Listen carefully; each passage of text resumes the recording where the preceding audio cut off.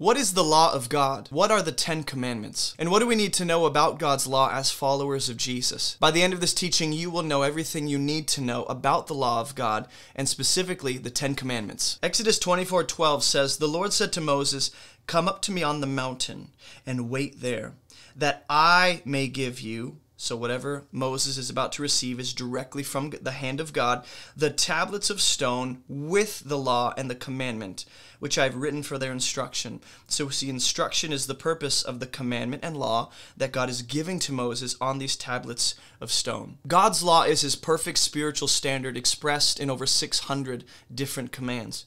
God's law includes the 10 commandments, but is not limited to these 10. See, God's law for his people, specifically the nation of Israel, is revealed in the first 5 books of the Old Testament that we refer to as the Torah. There are a few things you need to know about God's law that will be really helpful as followers of Jesus. Number 1, God's law reveals his character, his ways, his heart. In other words, his instruction and commands is a revelation of who he is to his people. Romans chapter 7 tells us that the law is good and it is holy.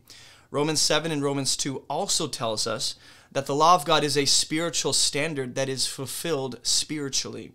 Also, the law of God was purposed to show Israel how to live as God's chosen nation and people, according to Psalm 119.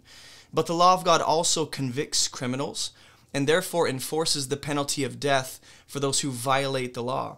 We see this in Hebrews 10, James 2, Romans 4. And also we need to understand that of these 613 commands, this whole law of God can actually be separated into 3 primary helpful categories: the moral law of God, the ceremonial or ritual law of God, and the civil law of God. Each of these can be helpful ways of categorizing the different commandments we see in the law. We see this in Ephesians 2, Colossians 2, and Romans 14. Also, the law of God never can justify us in the sight of God, according to Galatians 5 and Galatians 3.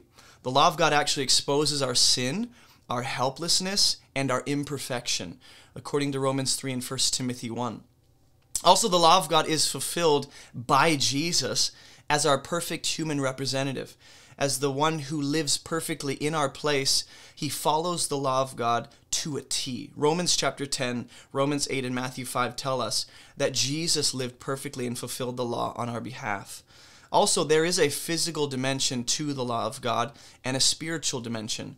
We refer to the physical dimension as the letter and the spiritual dimension as the spirit or the heart of the law. Hebrews 10, Romans 7, and 2 Corinthians 3 speak to this. The law of God also is primarily about love. The law of God shows us how to properly and appropriately love God and love people. If you want to know what it looks like to live as the fullest, best human being possible, with the most abundant life, loving God to the fullest degree and loving people in the best way, the law of God reveals to us how to love properly and what love actually looks like. The law of God also points us to Jesus as our salvation. He's our righteousness and God's salvation, and the law of God simply points us to him and renders us helpless and incapable of saving ourselves. Hebrews 7 and Galatians chapter 3 tells us this. Also, the law of God places people under a curse because of sin. Galatians 3 and Galatians 4 speak to this, that we are placed under the curse of death and the penalty of separation from God. That's enforced by the law because of our sin. And the law of God is actually something we can die to or come out from in order to be free from the curse that the law enforces. Galatians 2 and Romans 7 teaches this. And the law of God cannot give us eternal life and restore us back to God. It is incapable of doing that.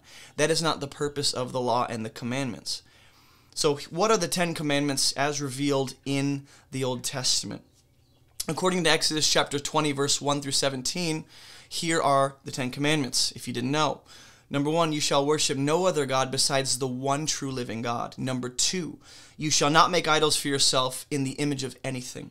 Number 3, you shall not take the name of the Lord your God in vain, which means to falsely represent him or to misrepresent him in any kind of way as image bearers who carry his name. Specifically, the nation of Israel had a unique set of circumstances and opportunity to reveal God to the nations. So they had this really opportunity to misrepresent God and take his name in vain. Number 4, remember the Sabbath day to keep it holy.